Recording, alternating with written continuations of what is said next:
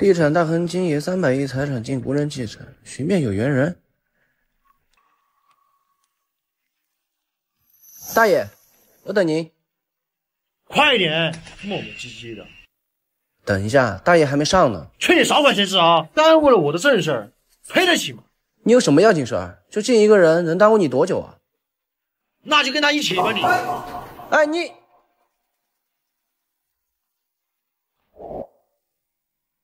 大爷，我还有事儿，我就先走了。好，谢谢。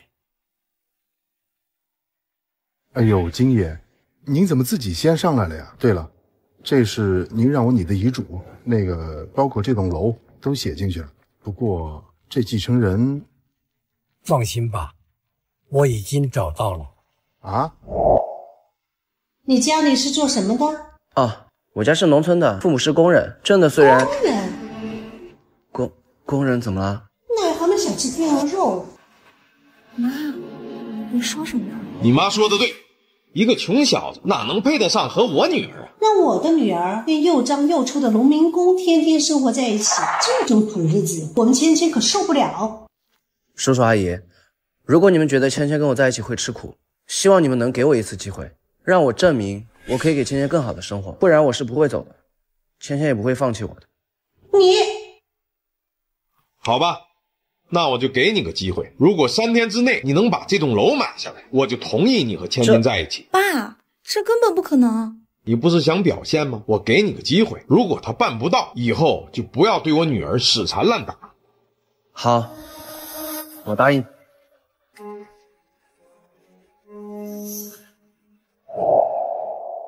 哎呀，别喝了。我该怎么办啊？别说3天，就3年我也完不成啊。只要我不放弃，总会有机会的。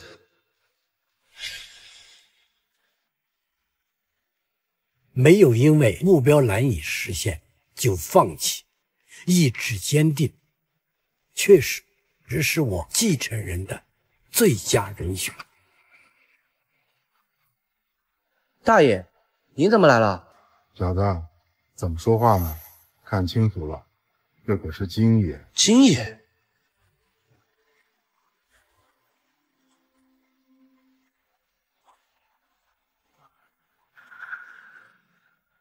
您是？不知道你愿不愿意成为我金有谦的继承人？啊！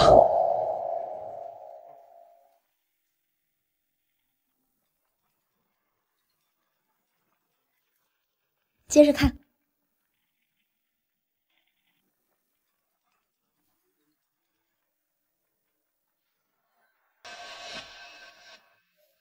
这个汤小鱼说他完成了约定，我倒是要看他有什么本事买下金爷的这栋楼。哼，半天都不出现，我看他啊，他是躲起来，不好意思见人了。芊芊，我跟你说，你听爸妈的没错吧？他根本就配不上你。妈，以前是我瞎了眼，我以为他会有出息，没想到他就只会说大话。那你就猜错了。这栋楼现在就是我的。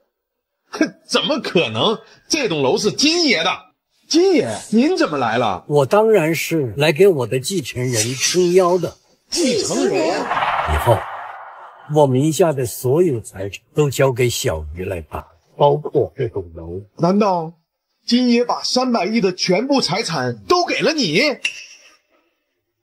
啊，既然你完成了约定，那好，我同意你们的婚事。哎呦，小鱼，之前是我有眼不识泰山，有眼无珠。哎呦，我们芊芊真喜欢你了。是啊，小鱼，你现在终于可以娶我了。我是能娶你，但我不想娶。小鱼，小鱼，你好，你就是张阿姨介绍来。臭渣男，你还敢找我林诺的闺蜜，也不看你自己什么样子。大姐，你谁啊？嘿，你还装？你敢说9号桌戴眼镜的不是你？大姐，你看清楚了，这是6号。9号在那边。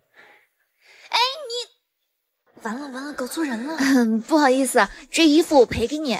你选哪张呢？这张卡里面有20万，应该可以吧？算了，钱包比我还干净，怪可怜的。算了，算我倒霉，不用赔了。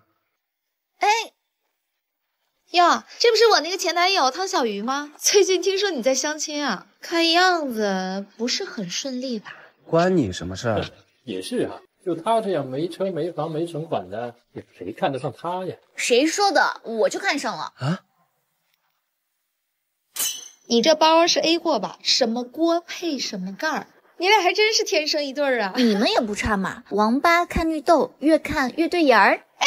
你别急啊，我觉得他说的挺对的。你别嘴硬。明天同学聚会在林氏的高级包间，这不是我家的酒店吗？有本事就带上你的女朋友来参加，我让你们好好见见世面。来就来。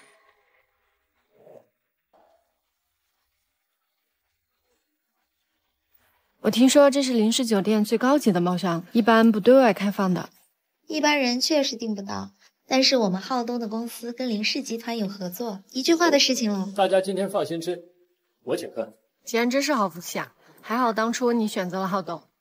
不好意思，说错话了。有什么不好意思的？跟着汤小鱼这样的穷鬼，他是一辈子都享不到福。哎，你还好你当初没跟着我，不然我怎么会遇到小鹿呢？一对穷鬼，还以为自己捡到宝了呢。你们好不容易来一次这样的高级餐厅，这次的菜就由你们来点吧。毕竟吃完这次，下一次不知道是什么时候了。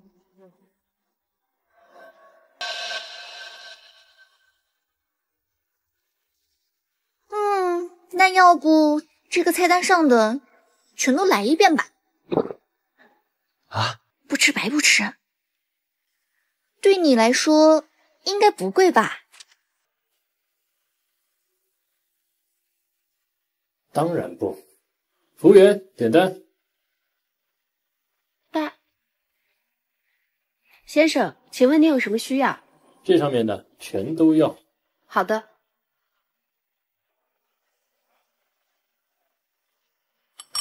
这个好吃，你尝尝。你发什么疯啊？我们是说了要请客，但不包括你们俩。我不跟穷人在一个桌上吃饭。服务员，把这2个人赶出去。怎么站着不动啊？把你们老板给我叫来。不用叫了，我就是。就你，大小姐。什么大小姐？这位是林氏继承人，董事长千金林露小姐。小鱼的女朋友是林氏千金，浩东之前那么对小鱼，岂不是？原来是林小姐。都是误会，误会。浩东，误会？我可当真了。你们公司跟林氏的合作就此取消吧。小鱼，走吧，这是咱家的酒店，以后啊，你想来就来，想吃就吃。哦，对了，你们记得拍照发个朋友圈哦。毕竟这是你们最后一次来了，祝你们用餐愉快。林小姐，先生，您一共消费188888，请问您是现金还是刷卡？都是你这个蠢婆娘！你妈谁呢？要不是你的包裹，